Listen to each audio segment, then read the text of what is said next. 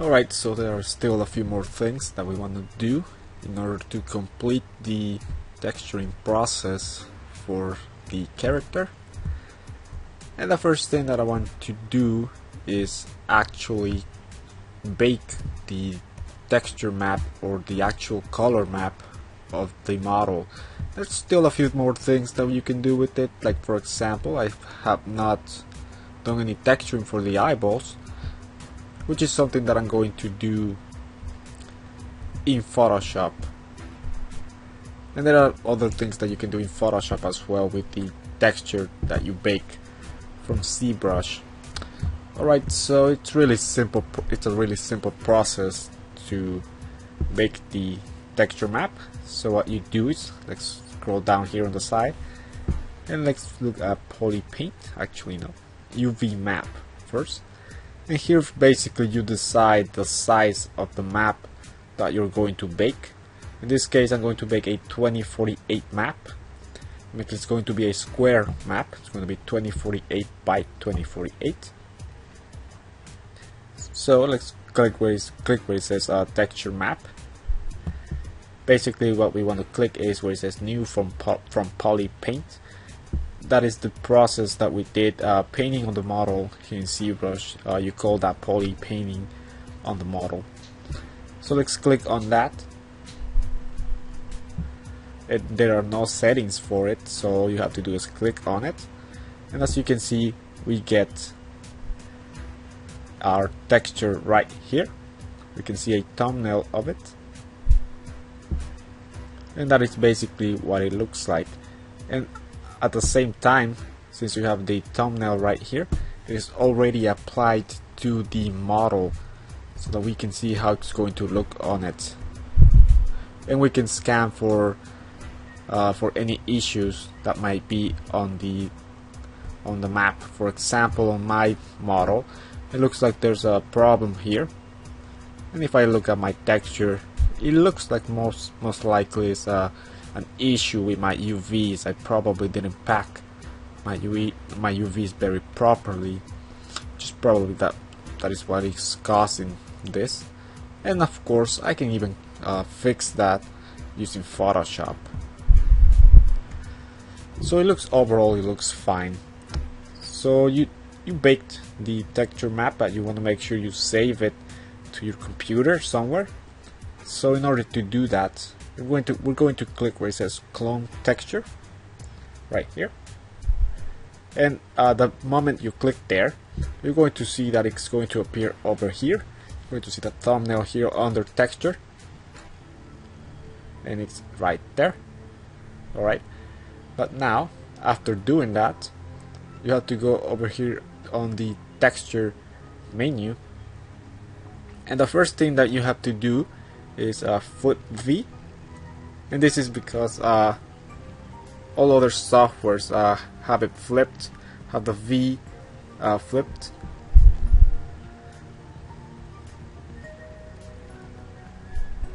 So once you flip it, we're going to export,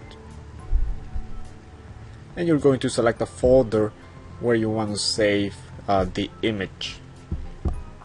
So I'm going to give it a name. It's going to be Resize diffuse map. I'm actually not going to save because I already have one there, so I don't even have to. And you can save it as a JPEG. Actually I wouldn't save it as a JPEG. Make sure at this moment the best choice we have here from Zbrush is probably a PSD, but I'll change that to some other file type once we're in Photoshop. Make sure you save that. So that's basically how you get your texture map. And if you click on the thumbnail here, you can turn off your texture. Alright, so now the other thing that we want to do is create a normal map, because we want a way to transfer all the detail, the sculpt details, back to Maya. So we need to bake a map that's going to tell Maya all about those details, and it's going to help it show all the details. There are two types of maps that we could use for that. There's a displacement map and there is a normal map. For this tutorial, I'm going to show you how to do the normal map instead of a displacement. If you're interested in making a displacement map, I'm sure there's plenty of videos here on YouTube or in the internet as well. So the settings for a normal map, you want to make sure you keep it to tangent, and the option of enabling adaptive, it's optional, but basically if you enable it, you're going to get more of the detail, the more detailed areas. So that's a good one to enable, and then everything else should be fine. So you're going to click where it says create normal map. I'm going to stop the recording here because it might take a few minutes, and I'll be back when I have created a normal map. So now I created my normal map, and I have to apologize first because I forgot to tell you one step, and that is that you have to make sure you go to the lowest subdivision level of your model. So make sure you go all the way to 1 under geometry and then create the normal map. So once you create it, you can see that it's right here. In order to save it, we have to do pretty much the same process as we did with the texture map. So click where it says normal map. But before we go on, we want to make sure that our normal map is actually working correctly. So I want to display the normal map on the surface of my object, and the easiest way to do it is if you go back to the texture map here and click on the thumbnail. As you can see, you have the diffuse map that you created, but the normal map is here as well, which is the blue one. So if you click on that one, now we can actually see that it is on the model. And as you can see, if we disable this, it's actually not applied to the model, but it's a good way to just see it on it. So we want to go ahead and see this.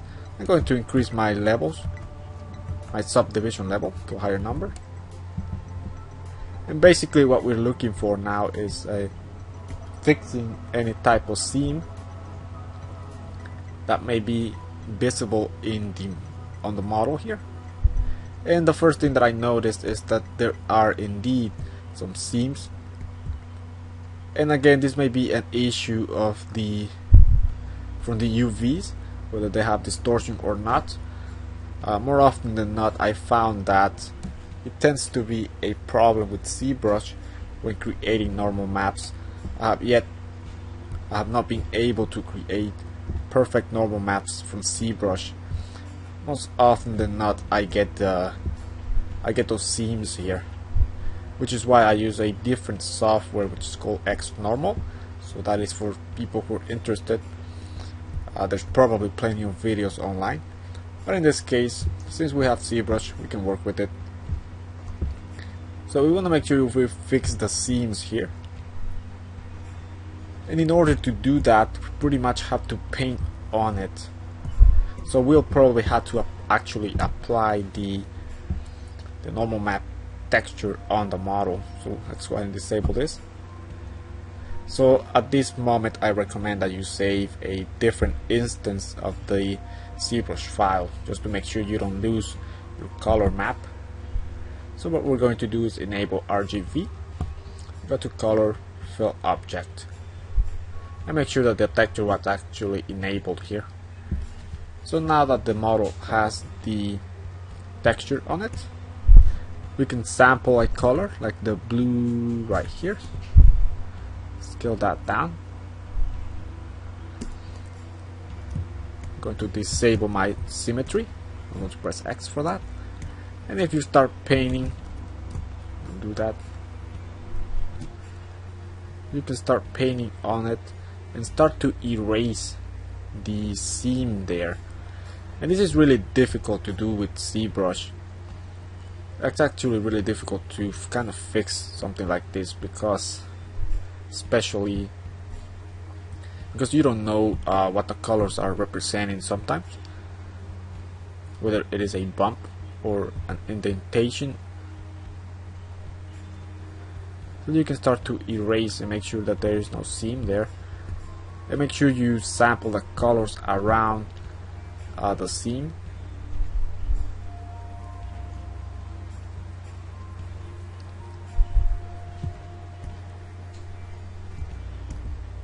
So that is the idea. So I would recommend going around the whole model, making sure that there are no seams. For example, here in the area right there, areas that are really noticeable, I would totally fix. I will even fix some areas like this.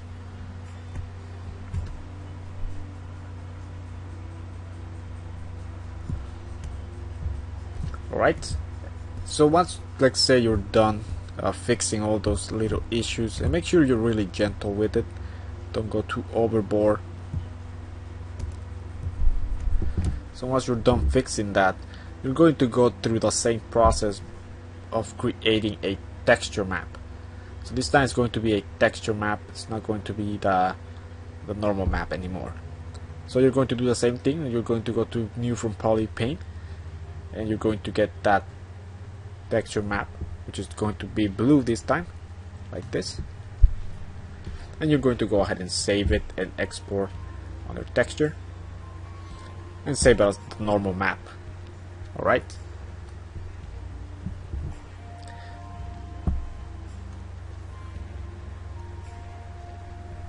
So the last thing that you want to do, since we're in Zbrush, we can go ahead and we can either export the model from here or use the same one we had in Maya. I'll export this one because sometimes there are some changes on the geometry, really slight changes on the shape of the model. So I'm going to export this one. Make sure you go to the lowest subdivision level. I'll go to level 1. So this is where my model is at. And to export the actual mesh, I'm going to where it says export. I'm going to disable where it says group. And I'm going to export the mesh as an OBJ object.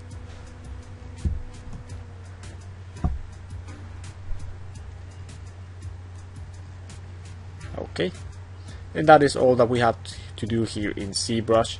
And next we're going to Photoshop, do a few tweaks on the diffuse map, and we are going to apply all those maps to Maya. Okay, so I have Maya open now, and I opened my file with the model.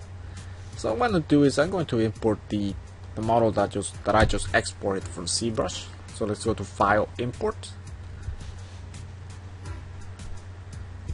and of course it's going to be on top of the existing one. So I'm going to try to select it.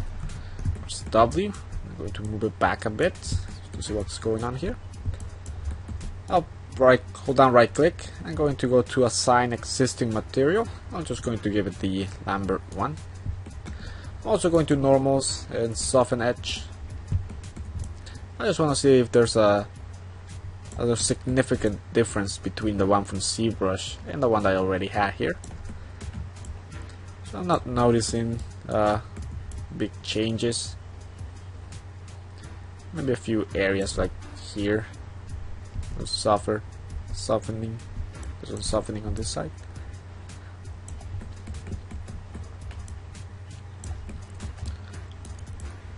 And there's some spacing between this one.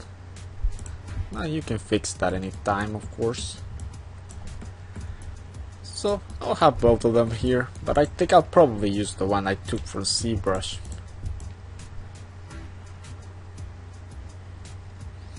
Alright, so I'm going to edit UVs, and under my UV area here I'm going to polygons, UV snapshot. I'm going to click where it says browse, just so I can pick a place to save it.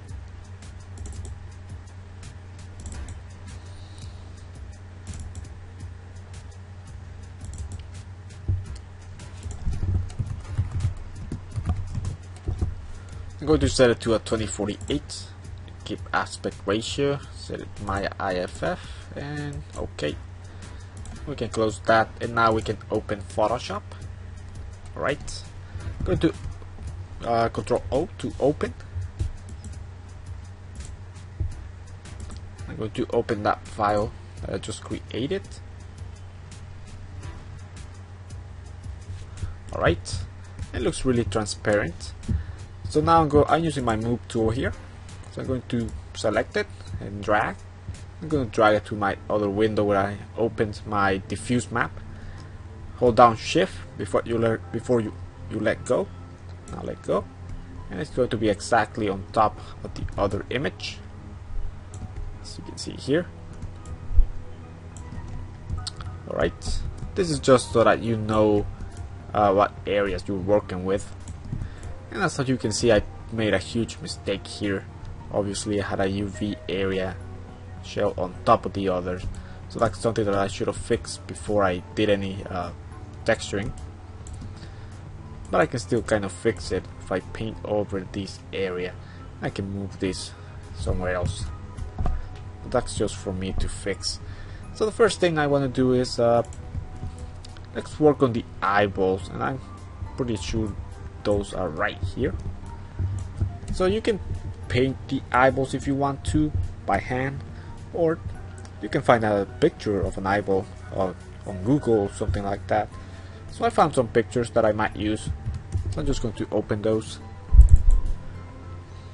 And again, I'll have these on my website just in case you need them, but of course you can just look for any picture you want to. Beware of copyright, of course. So I think I'm going to use this one. I'm going to use my marquee select on elliptical. Hold down shift to make sure it's a circle.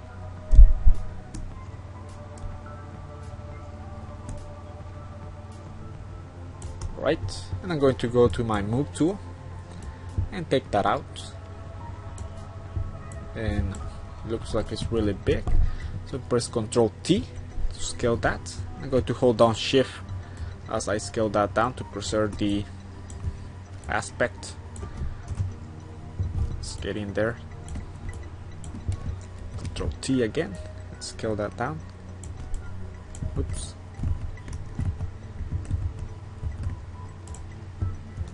Try that again.